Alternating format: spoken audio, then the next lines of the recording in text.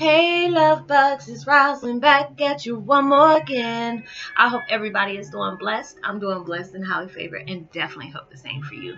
And if this is your first time stopping by my channel, much love to you and welcome into my returning subs, my growing extended beautiful family. We're going through these new moon phases and all that stuff, so please make sure you are getting enough self-care for yourself, recharging when you need to recharge, meditate when you need to meditate, and take a break when you need to. So with that being said, much love to all. Namaste, love and blessings, love and light, and many blessings are definitely coming your way. And if you have been watching my videos for a while and have not already, please like and subscribe, even hit that notification bell so you know when I'm about to upload my next video. Also, if you are comfortable enough, please drop me a line or two. I love the chance to get to know you as much as you're getting to know me, even if it's the positive feedback of the content of my video, or you're just up telling me about your empathic gift and how it impacted your life and heading you towards a positive direction. Also, if you feel like the video has been very informative to you and you need to share with a loved one, family, or friend, please go ahead and do so, especially if they need validation or confirmation towards their life path or even soul purpose. And while you're at it, give me a thumbs up, like, and also share on your social media favorites wherever you see fit. So thank you so much for the love and support. It's so greatly appreciated. And I hope you're able to resonate with the content of my video.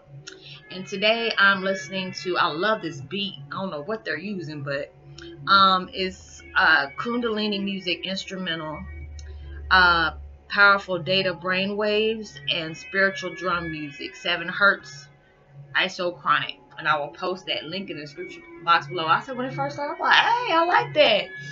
And the video I'm doing today is Twin Flame 101. Heyoka's running away from things we truly need to face and move on.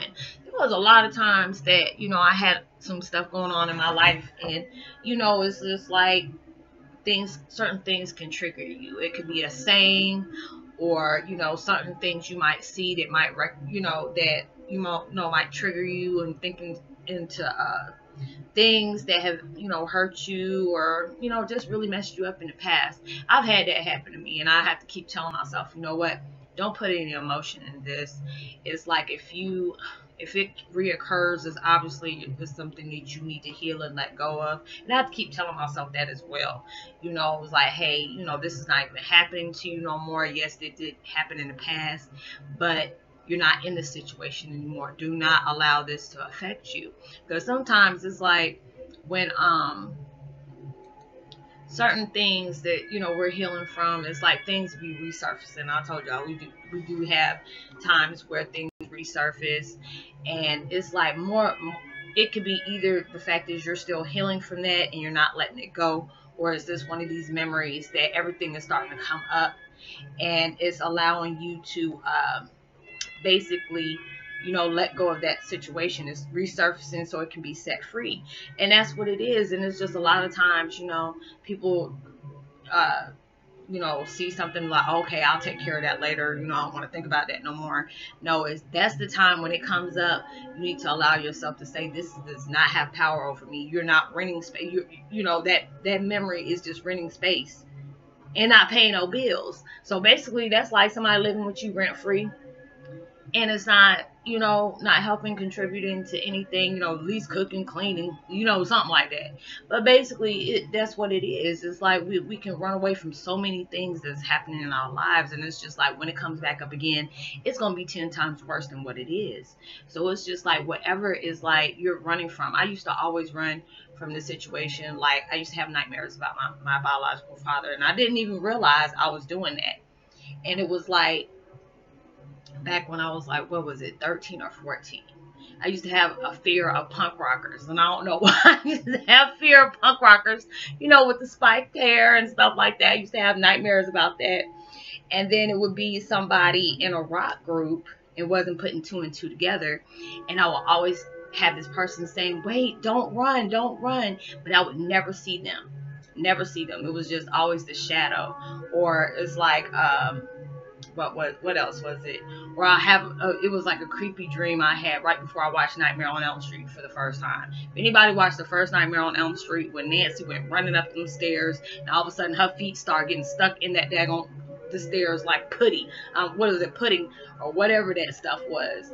And that was like, I ended up freaking out because I had a dream like that I was running away from my dad doing that, and it just didn't realize back then in the 80s, and what is it? Yeah, late 80s, that I was actually the runner of a twin flame. I did not know all these things. I kept running from him all the time and did not realize I needed to face that situation. But it was just like, could never talk about him. You know, it was just like I always had to wait until my mom was by herself to even say anything about it. And then my mom would get jumpy at times because it was just the fact is, you know, her husband didn't want me to know about certain things in life.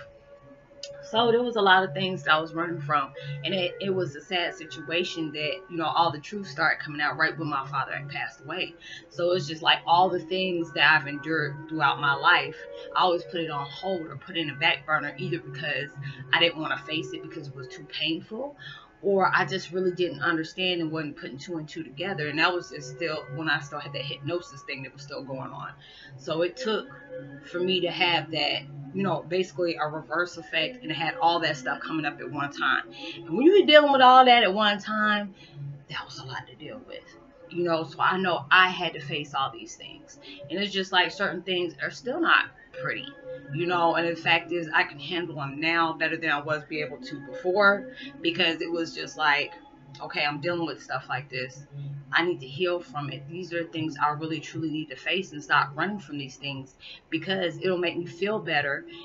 Even though it's not feeling better because my dad's not here, but it'll make me feel better to understand why I went through the things I went through, what happened the way they happened. You know, I used to carry around a lot of guilt because my dad would constantly come see me.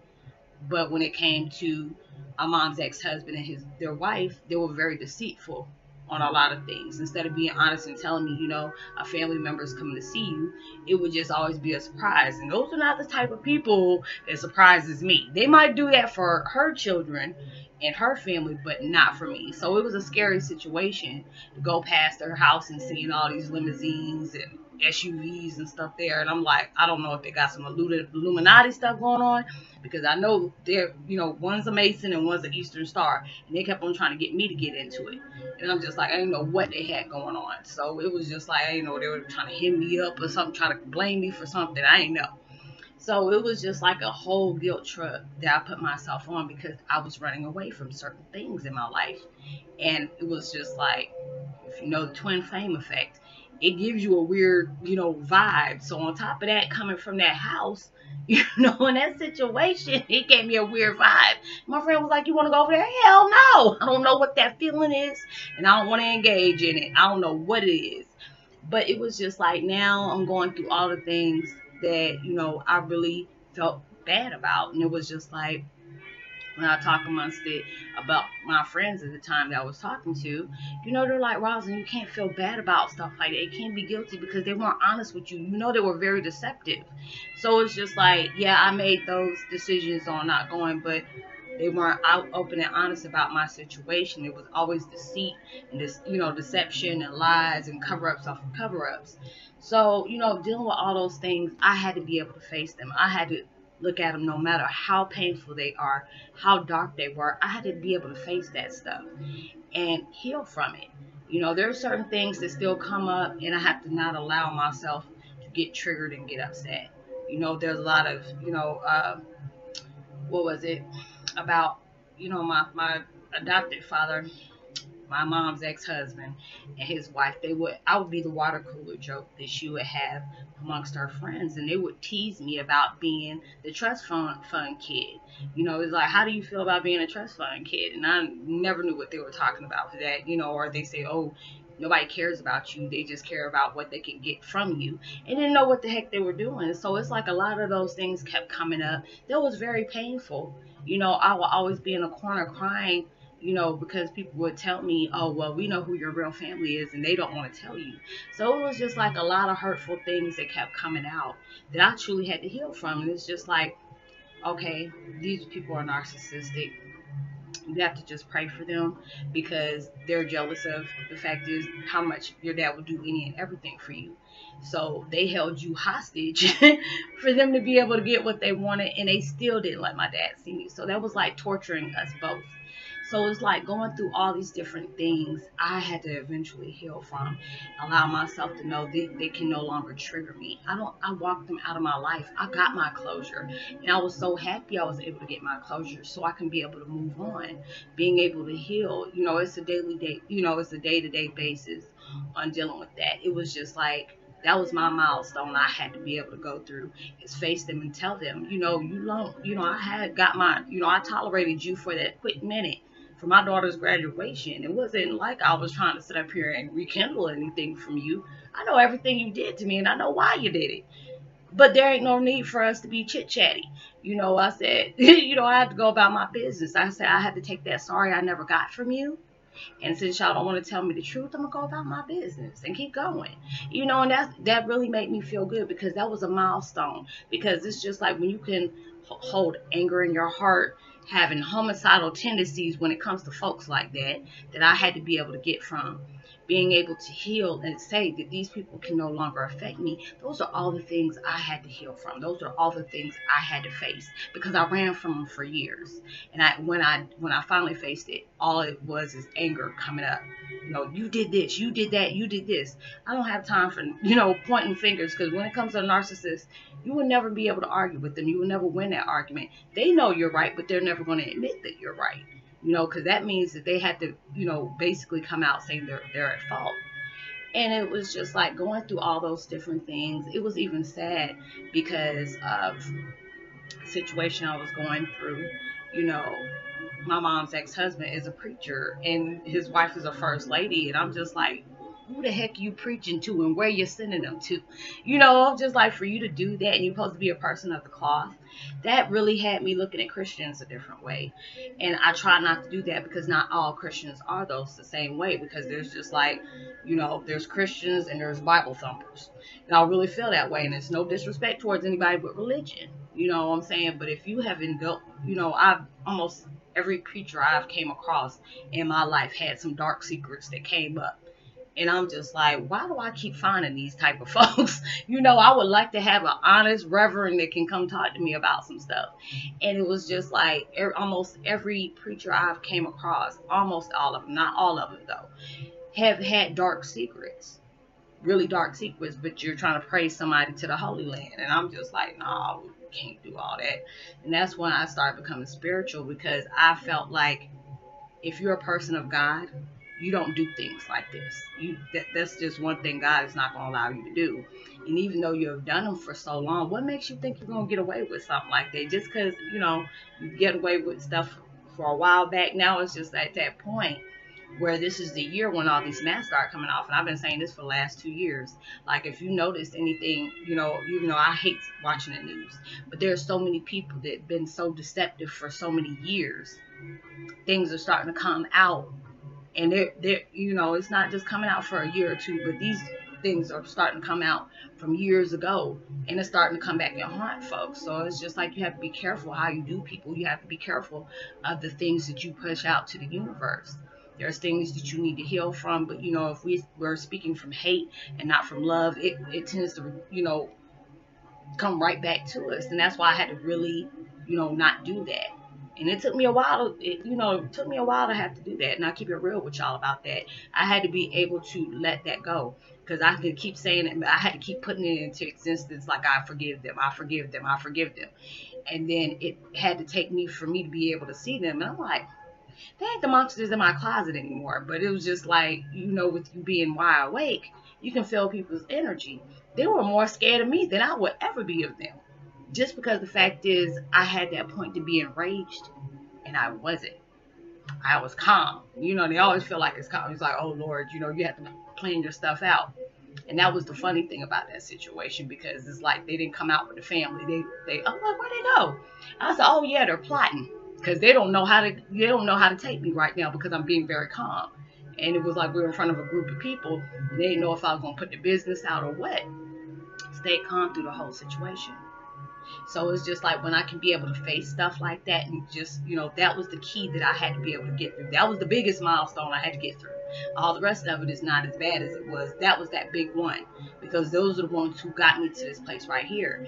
But it's like, when I look at it from a positive perspective, I can sit up here and say, if it wasn't for them, I would have never known about my spiritual gifts. I would have never knew my capability of helping others through their time of sorrow and their time of trauma. This done, this done help me like catapult towards things I never thought I would be able to. So I had to thank them for that.